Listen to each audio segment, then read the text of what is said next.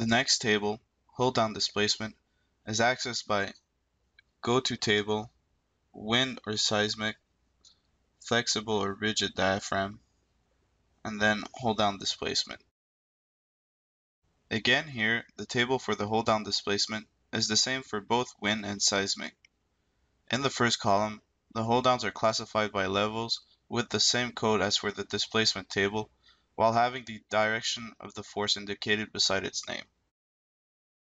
The second column describes the type of hold down used. The third column describes the uplift force, which represents the accumulated hold down tension force from overturning, dead, and wind uplift, or for seismic, the vertical earthquake component. This value is the strength level and is not factored. Let's compare the uplift force in the hold down displacement table for flexible wind analysis to the one in the hold down design table analysis.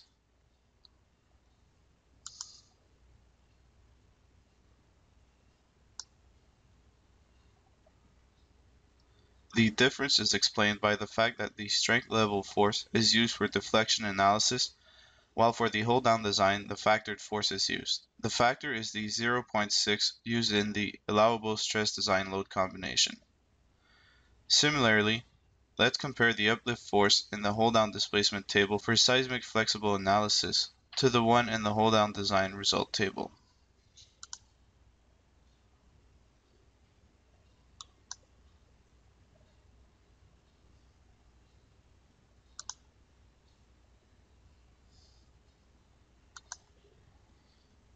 The difference between both is explained by multiplying the uplift force from the hold down displacement by 0.7, which is the factor used for the allowable stress design load combinations.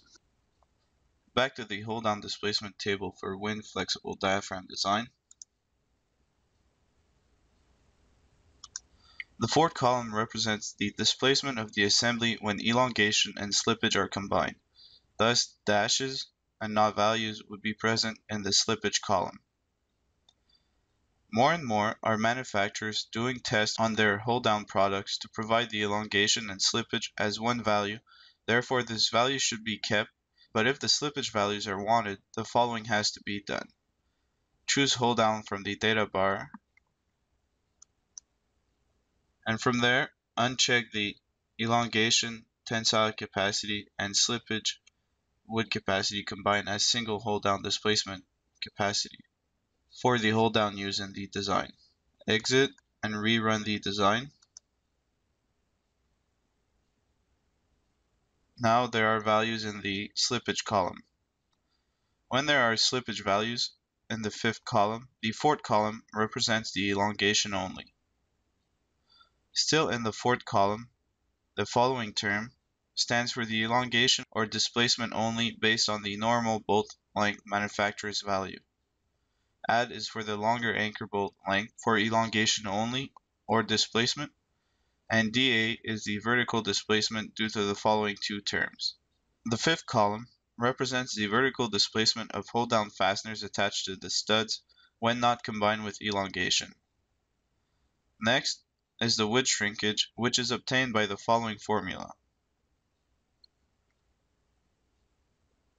The service conditions can be found in the legend and can be edited in the Design tab of the settings.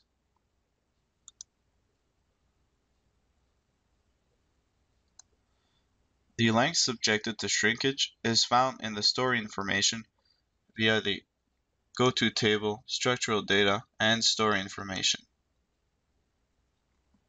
Refer to tutorial 5.2 structural data and loads for more information. Going back to the hold down displacement table,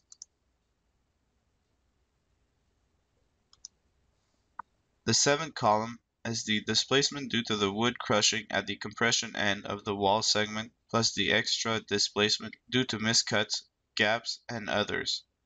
This can be edited in the hold down tab in the design settings.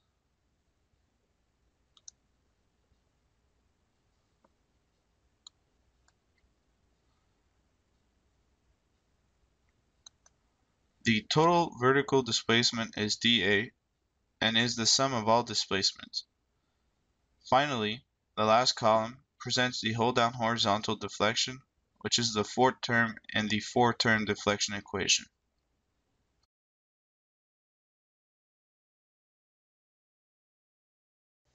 Although designing for the lateral resistance of the structure, it is important to verify that the sheathing material and fastening of the sheathing to studs does not fail in pressures perpendicular to the wall. The program verifies the component and cladding section load case as it represents the worst case scenario and affects both the sheathing strength in bending and nail withdrawal. The table is accessed by Go to Table, Wind Design, and Components and Cladding by Shearline. The wind section load is defined by two zones, inner and end zone. The end zone is defined as a 4 feet wide perimeter strip at every corner on each face where component and cladding wind is at its maximum, and the inner strip is the rest of the wall surface. The end zone section pressure values are used to determine the stud spacing, sheathing thickness, nail size, edge nail spacing for the whole wall, and field nail spacing within the end zone.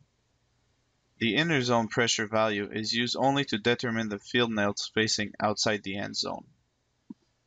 The external pressure coefficients, GCP, are determined from this figure and added to the internal pressure of the following figure.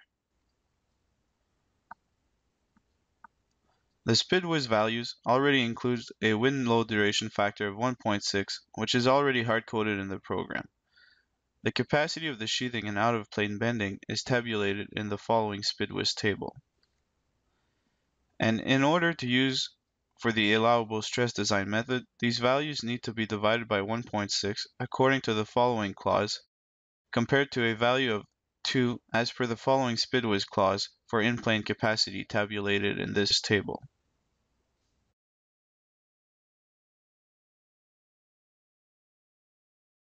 The out-of-plane sheathing assumption used by default by Shearwalls is a 2-span stud support condition, and it can be changed in the Design tab of the settings to a 3-span stud support condition. The reason for the default being 2-span stud support condition is that its capacity is lower than the 3-span stud support condition, thus more conservative.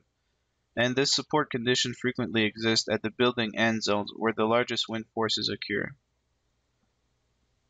Therefore, if the 3-span stud support condition is used, the values used by the program will be multiplied by a factor of 1.25.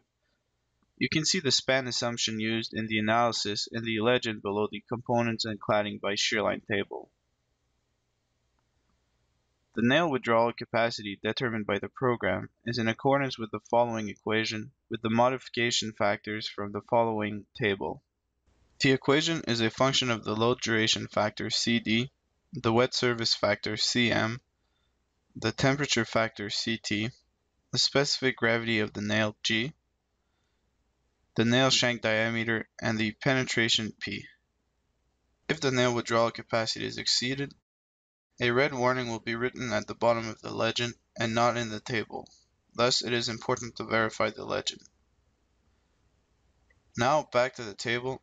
It is divided into the different directions shear lines while presenting the sheathing force to capacity ratio, as well as the fastener withdrawal force to capacity ratio for the field and edge spacing.